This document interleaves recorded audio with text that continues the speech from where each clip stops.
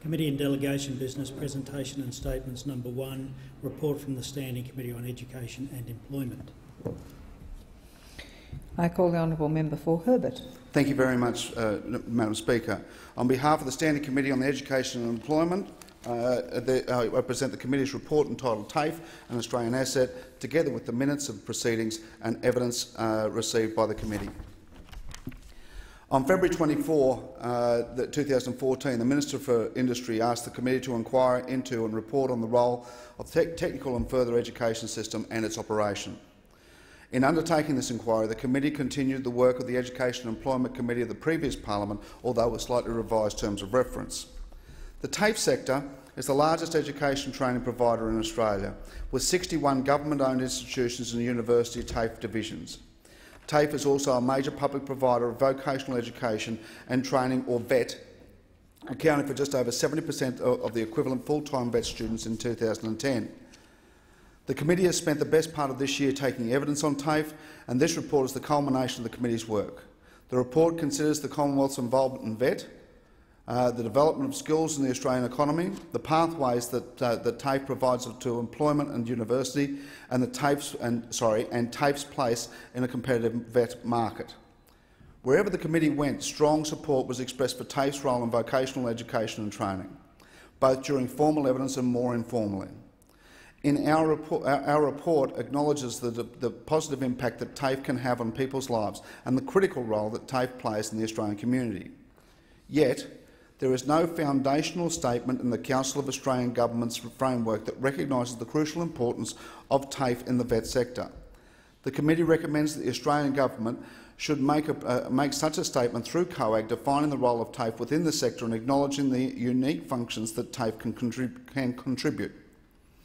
The statement should also set out the future direction of TAFE in the competitive training market and recognise that affordability and accessibility of this market is underpinned by a strong public sector provider.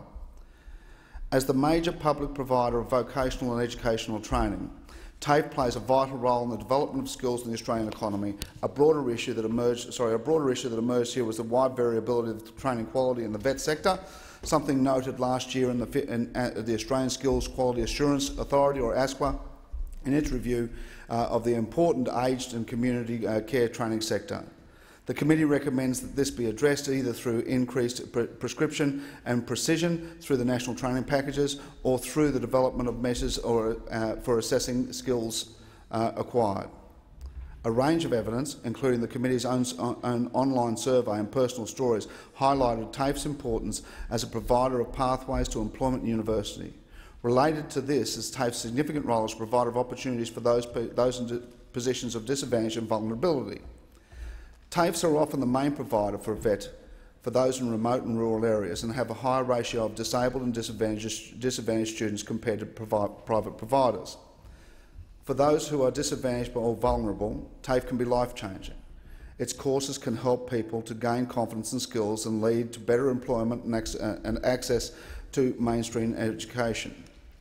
This important function is a particular issue for TAFE, one of several, as it operates in a competitive training market, and the committee recommends that the Australian Government should seek to ensure that VET funding takes into account TAFE's role in providing opportunities for those people in disadvantage and vulnerability. Another factor for the TAFE sector is the competitive marketplace's level of capital investment TAFE requires.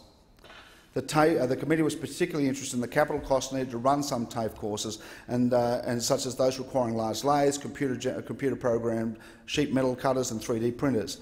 It is concerning that the Australian Government VET funding structure does not appear to take these capital requirements into account. Capital costs should be taken into account, and the committee recommends accordingly. Over the course of its inquiry, the committee became aware of poor marketing practices in the VET sector and other practices of concern, such as the collection of fees in advance. The committee is encouraged by ASQA's recent work in this area and recommends the Australian Government should continue its current actions through ASQA and other regulators to address loopholes that allow high-risk and unscrupulous practices. The committee also heard that the Australian Government funding provided for TAFE via states and territories and currently not required for federal government. This is unsatisfactory, and the committee recommends that reporting should be placed to capture the the entire federal exact contribution made by TAFEs. I'd like to thank everyone who participated in this, the Secretariat, the committee, also the positive engagement with the TAFE sector, Hunter Valley TAFE, Regency TAFE and Adelaide TAFEs in Perth and also in Townsville. I commend the report to the House. To make a statement in